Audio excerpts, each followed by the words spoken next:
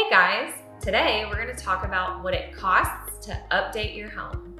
I'm going to walk you through our investment property and give you the bottom line on each upgrade so that you know what it costs to get your home in tip-top shape.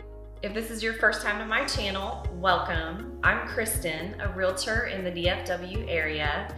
I know that buying and selling a home can be stressful, so my mission is to simplify the process and simplify your life.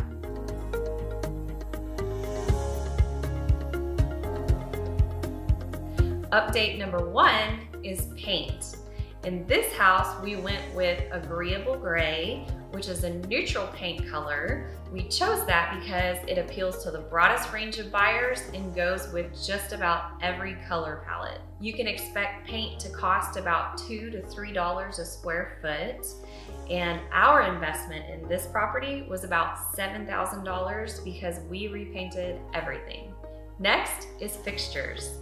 We chose to go with a transitional look because those are the best-selling fixtures on the market. And believe it or not, it only cost us about $1,000 to upgrade all the fixtures in this home. Third is flooring. If your flooring is in bad shape, it can actually cost you thousands off of your sales price. So you might as well go ahead and give it a fresh update before it's time to sell. Flooring also costs between $2 and $3 a square foot. In this house, we spent about $5,000 on floors because we replaced carpet, tile, and installed a brand new water-resistant vinyl plank. Fourth is appliances. Stainless steel appliances is almost a must-have on every buyer's list these days. So it's a great investment that you will definitely get back when it comes time to sell. To replace all the kitchen appliances, you're probably looking at about $1,200. In this house, we spent a little more, around $2,200, because we had some special sized items and some built-ins. Number 5, granite. The lowest level of granite costs about $30 a square foot, but in this house, we decided to upgrade to a level 2, which was a little more expensive. Our final bill on the granite update was around $2,100. Next, and the real money makers when it comes time to sell, is an upgraded kitchen and bathroom. The bathrooms in this house were pretty outdated, so we ended up revamping everything from the tubs, toilets, showers, glass door, vanity, and fixtures. I would estimate we spent about $5,000 doing that complete overhaul. In most standard size bathrooms, you can probably expect the same. Now in the kitchen, we already talked about installing stainless steel appliances and granite. So there's a few other things you can do to finish it off, such as throw in a decorative backsplash, paint the cabinets, or add some hardware.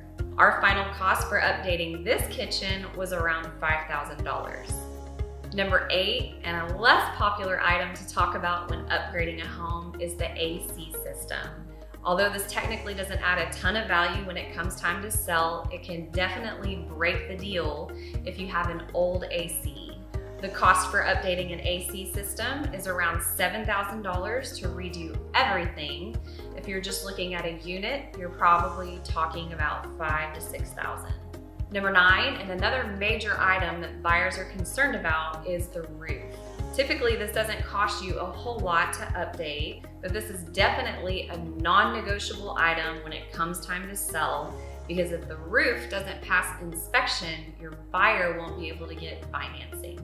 Number 10, and probably the easiest update you can make, is landscaping. When we got a hold of this house, the yard was a big fat mess. The backyard had overgrown weeds and brush everywhere. The trees in the front yard and the bushes were also overgrown and pretty scraggly looking. So we invested about $1,000 to bring in a crew to clean it up in a few days and get it market ready. Well, that wraps up our home upgrades. If you're totaling that list in your head, I'll break it down for you. In this house, we ended up spending about $25,000 to revamp all the cosmetics. If you'd like more information on buying and selling, be sure to check out my other videos.